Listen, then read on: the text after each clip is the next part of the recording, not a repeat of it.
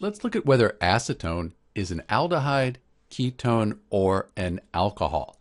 So we have acetone. This is kind of the more common name. This is the more systematic name, this propan-2-one.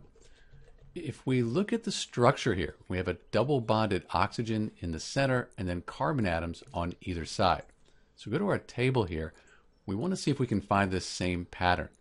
An alcohol, that ends in OH. So we have our carbons or our carbon chain, and that's going to end in OH. So we don't have this OH functional group here bonded to any of the carbons. So acetone is not an alcohol.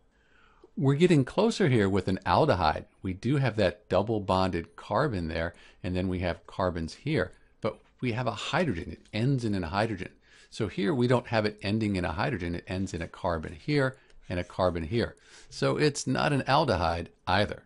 If we look at a ketone, it ends in ONE, and we kind of have a clue in the name here that we have a ketone because it's called acetone, and ketones end in ONE.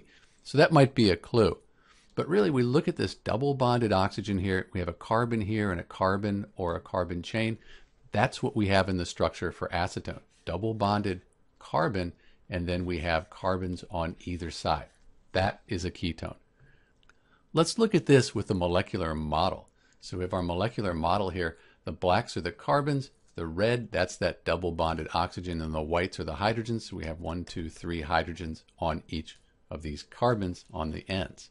So we have our double bonded oxygen in the center, and then we have carbons on either side, and each carbon is bonded to 3 hydrogens.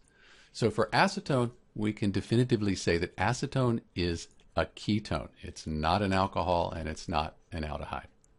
This is Dr. B. Thanks for watching.